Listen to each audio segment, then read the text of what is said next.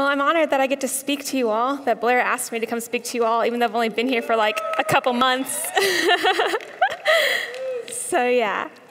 All right, I know we just prayed, but will you guys say a quick word of prayer with me? May the words of my mouth and the meditations on the hearts of all of us be acceptable in your sight, O God, our strength and our Redeemer. Amen. All right, so we're getting ready for fall break. Yeah, excited for fall break. So fall break reminds me that we're quickly approaching the holiday season, right? We have a whole string of these like fall and winter holidays all lined up together. And people really love this time of year because of the holidays. So I wanted to start with a quick poll. Sorry, you guys have to participate in chapel. What is your favorite winter holiday? Who likes Halloween? Halloween is your favorite holiday. Yeah, my kids love Halloween. You tell them that one day out of the year they can ring strangers' doorbells and get candy. They're like, best day ever. How about Thanksgiving? Do we have any Thanksgiving lovers out there? Yeah, that's my favorite too. Family and food and football and parades and all the things. How about Christmas? Yeah, Christmas is where it's at, right? We sing our Christmas songs. We have our lights, our hot chocolate, our presents, and of course, Jesus, right? The best part of Christmas. All right, so we all have our favorite holidays, but do you know that we're in the middle of a holiday season right now? That right now, this week, October 9th through the 16th, the Jewish community is celebrating Sukkot, the Feast of Booths. So what is the Feast of Booths, you ask? Well, that is a good question. The Feast of Booths is one of the three major holidays introduced in the Old Testament for the people of Israel to celebrate. These three holidays, we have Passover, the Feast of Weeks, and the Feast of Booths. These three holidays are their major holidays because all the people are supposed to travel to Jerusalem, to the temple, and celebrate together as one big family. There's feasting and partying and worshiping God to celebrate these feasts. So each of these holidays commemorates a special time that God did a mighty act for his people, a mighty act of salvation. We start with Passover, which celebrates when God led his people out of slavery in Egypt. The Feast of Weeks celebrates when he brought them to Mount Sinai, made a covenant, and gave them the Torah, or the law. And then finally, the Feast of Booths celebrates how God brought them through the wilderness. So let's take a look at what Leviticus has to say when it introduces the Feast of Booths to the people. In Leviticus chapter 23, verses 34 and verses 42 through 43, it says, "Speak to the people of Israel, saying, on the 15th day of this 7th month, and lasting for 7 days, there shall be a festival of booths to the Lord. You shall live in booths for 7 days. All that are citizens in Israel shall live in booths, so that your generations may know that I made the people of Israel live in booths when I brought them out of the land of Egypt. I am the Lord your God." So this holiday is called the Feast of Booths because to celebrate it, the people build booths or tents. It's a fancy word for tents. They're not like camping tents. They're like walled structures with like leaves on top. This is a booth, a tent. So in Hebrew, Sukkot. My students know I love doing this. So here's your Hebrew word of the day. Sukkot, it means tents, or sukkah in the singular, tent. So the people build Sukkot and live in Sukkot, so the festival is called Sukkot. So this act of building a tent and living in the tent for the whole week acts as a physical act of remembrance. By living in the tents, the people are reminded of the time when their ancestors wandered through the wilderness and lived in tents. Now, those of you out here who are the outdoorsy type, this probably sounds like your favorite holiday, camping in a tent for the week. Yeah. If you grew up in a family like mine where camping was staying at the Holiday Inn, this sounds like an awful holiday. Why would we want to camp out for a whole week in the wilderness? Why would we do that? But this is a time to remember. This is a time where they want to remember. They don't want to forget that their ancestors lived in tents. They want to remember it. So why is this so important? When we look at Deuteronomy, we see the answer as to why they want to remember this time and live in tents and camp out all week long.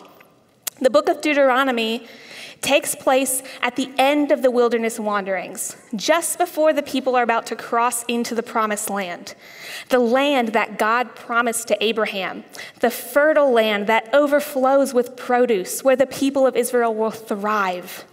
Right before they enter this land, Moses addresses the people, and he recounts all their past and all the things that happened that brought them to this significant moment. He tells the people in Deuteronomy chapter 1, verses 30 through 31, he says, "The Lord your God, who goes before you, is the one who will fight for you, just as he did for you in Egypt before your very eyes and in the wilderness, where you saw how the Lord your God carried you, just as one carries a child all the way that you have traveled until you reached this place." He then goes on later in that book and speaks on behalf of God. In Deuteronomy 29:4, he says, "I have led you 40 years in the wilderness. The clothes on your back have not worn out, and the sandals on your feet have not worn out." The wilderness, when they look back at it, gets remembered as a time when God provided for his people. God carried them.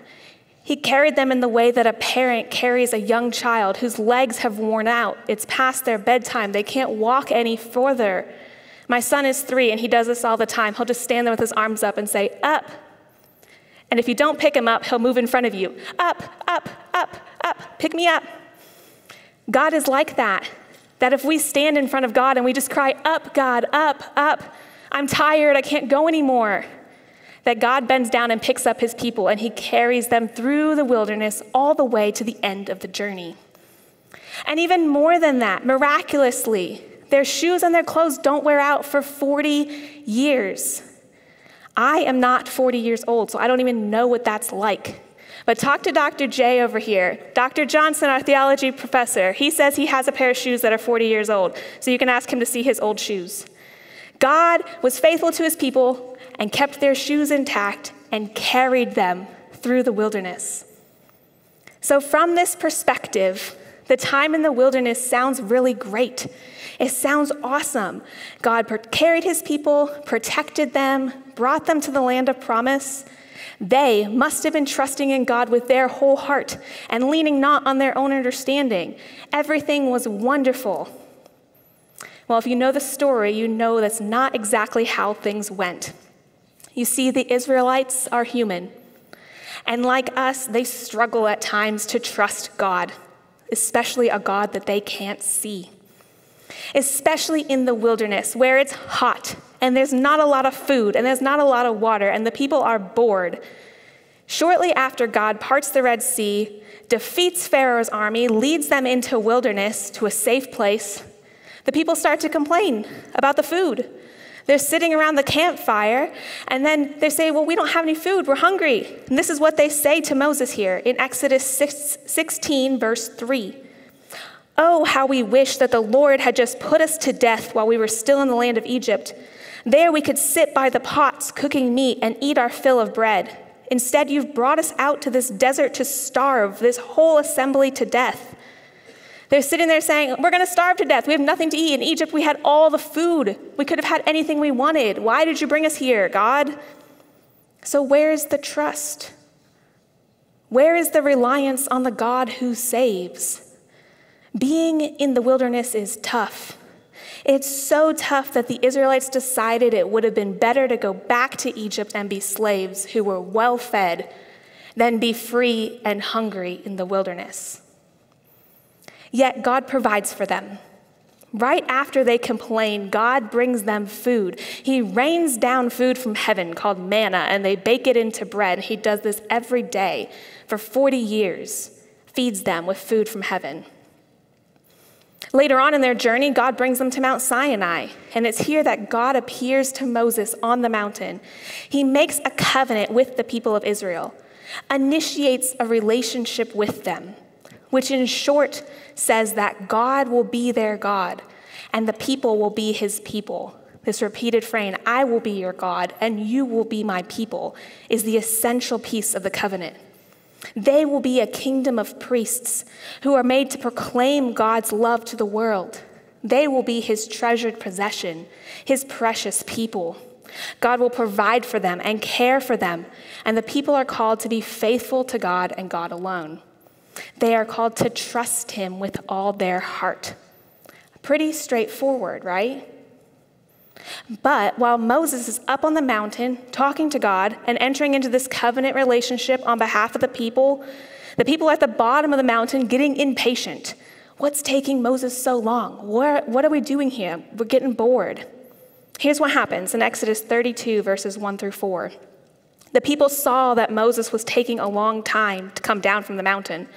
They gathered around Aaron and said to him, "Come on, make us gods who can lead us. For this man Moses, who brought us up out of the land of Egypt, we don't have a clue what's happened to him." Aaron said to them, "All right, take out the gold rings from the ears of your wives, your sons and daughters, and bring them to me." So all the people took out the gold rings from their ears and brought them to Aaron. He collected them, tied them up in a cloth, and then he made a metal image of a bull calf. And the people declared, "These are your gods, Israel, who brought you up out of the land of Egypt." That in their impatience to wait for God, the Israelites decided to make an image of a calf that they could hold in their hands that would lead them, rather than waiting on the mighty saving power of the God who they can't see, the God who parted the Red Sea for them to pass through, the God who provided them bread from heaven, the God who had been leading them by a pillar of cloud and a pillar of fire at night, the God who wants to make them his precious people. They couldn't wait for him. But it's hard to trust in a God you can't see, so they choose the statue they can hold and see instead. The Israelites clearly had not learned how to embody our verse of the year, Proverbs 3, 5 through 6. Trust in the Lord with all your heart and lean not on your own understanding. In all your ways acknowledge him, and he shall direct your paths. They struggle with trust. So why are they called to celebrate this time? Why is this wilderness wandering commemorated in the Feast of Booths? Are they supposed to sit in tents and remember how their ancestors failed time and time again and didn't trust God with their whole hearts? The Feast of Booths commemorates the fact that God never left them. The Israelites failed to trust in God over and over, but God still provided for them. God is faithful even when we're not. God wasn't going to leave them out there on their own because he cared too much for them to do that to them, even though they couldn't trust. He cared too much to leave them in that state. So the Feast of Booths celebrates the God who loves his people and cares for them in every circumstance. Now, we as Christians do not celebrate Sukkot, but it's still important for us to learn how to remember God's faithfulness to the people in the past. See, the celebration of Sukkot proclaims to the people of Israel that God's faithfulness to their ancestors is to be remembered as God's faithfulness to them. At the beginning of Leviticus, it says they're supposed to celebrate this feast to remember when God made them dwell in tents. When God made us dwell in tents is what they pray at that time. Note the use of the first person here, us. God made us dwell in tents. The celebration of Sukkot proclaims that we were there in those generations. So God's faithfulness to them is a proclamation of God's faithfulness to us. These are not just stories from a long time ago in a galaxy far, far away. These are the stories of our ancestors in the faith, our great-great-great-great-great-grandparents. And remembering, living into the stories of God's faithfulness to them shapes how we understand our present experience with God and shapes how we hope for what he will do in our future. These are our communal stories of the faith. These stories shape how we all experience God. God called the people to himself. He carried them. He brought them out of slavery and bondage so he could have a relationship with them. And he welcomed them with open arms. He stood there with his arms out wide saying, "Come to me. Come to me and let me lavish my love upon you. But before they could even begin that relationship, the people of Israel turned away and rejected God. But he did not abandon them. He kept calling them to him. And he will not abandon you. He's calling you to him. Come to me. Come to me and let me lavish my love on you. God is waiting there to carry you through the journey when it's long and when you don't have the strength to go on. All we have to do is surrender into his arms to say, up, up. So maybe you feel yourself in the wilderness right now. The journey's been long. You can't see the end. Maybe you can't even remember the goal that you're heading towards or how you even got into the wilderness in the first place. It's dark. You're hungry. You feel alone. You can't see God. Then let the celebration of the Feast of Booths remind you that God is there. He is there in the wilderness, even when you don't see him. He is there with his arms wide open, waiting to carry you, waiting for you to place your trust in him and let him bring you through. But even when you can't, even when you have nothing left to give and you can't find it in yourself to trust God, he is still there to provide. He was there for the Israelites every time, even after they rejected him time and time and time again. Even when that rejection led them into exile in a foreign land, God was there with them and brought them home. He was faithful to them and carried them through the wilderness, brought them to him, and he is waiting to do the same thing for us, to bring us home. So my challenge for you today, how will you respond to the celebration of Sukkot? Maybe you go build yourself a tent out on the lawn. No, don't do that. If you do that, Dr. Newman, sorry if kids are camping on the lawn. It's my fault. Go ahead, camp on the lawn. It's fun. So how will you celebrate Sukkot? What is God calling you all to remember? Maybe there's a time in your life when you trusted God with your whole heart, even though it was difficult, even when trusting didn't seem like the rational thing to do. Everyone thought you were crazy for trusting God, but you still trusted him and he proved himself faithful. Then remember that time this week. Remember that time and be blessed. Maybe you're more like the Israelites. Maybe there's a time in your life when you didn't trust God. You were so deep in the wilderness, you didn't know where to turn. But God brought you through anyway. God proved his faithfulness to you even when you couldn't be faithful back to him.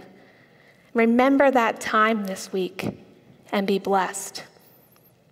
But maybe today you're in the wilderness right now and you feel lost and you can't even find up or down, let alone remember where God has moved in your life.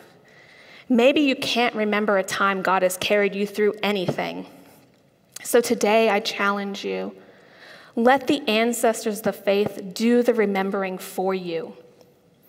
Let the stories of your great-great-great-grandfathers and grandmothers of the faith, your cloud of witnesses who goes before you and cheers you on in your faith, let their stories remember for you. Lean into their stories of God's great faithfulness and let it speak into your own story. Let God's faithfulness to them in the past shape how you perceive your present wilderness, and let them create in you a hope for the future of how God will continue to carry you through. Because the blessing of Sukkot is a call to remember and a call to hope in the fact that we have a God who upholds his end of the covenant, even when we can't do it, and even when we don't, he will still uphold his end. Will you pray with me? God, we just thank you for your faithfulness to our ancestors of the faith. God, we thank you that you gave us festivals and celebrations to remember that time, to look back on how you have been there for your people. And God, I just pray that today, wherever we are at, that we can remember your faithfulness, that we can look back and remember how you've been faithful to us, how you've been faithful to our family, to our friends, and how you've been faithful to our ancestors, and how they cheer us on in our faith. God, I pray that today that we can lean into you, that we can put our hands up and say, up, God, up. I can't walk any further. God, I pray that you would meet us this week in Sukkot, that you would help us to remember your faithfulness to us and your faithfulness to us in the future. In Jesus' name, amen. All right, go ahead and receive this benediction. May we trust in the Lord and do good. May we live safely in the land and feed on his faithfulness. God, we find delight in you alone. May your desires become the desires of our heart. May we come to commit our ways to you, O God, and trust you as we go. Amen. Have a blessed day, guys.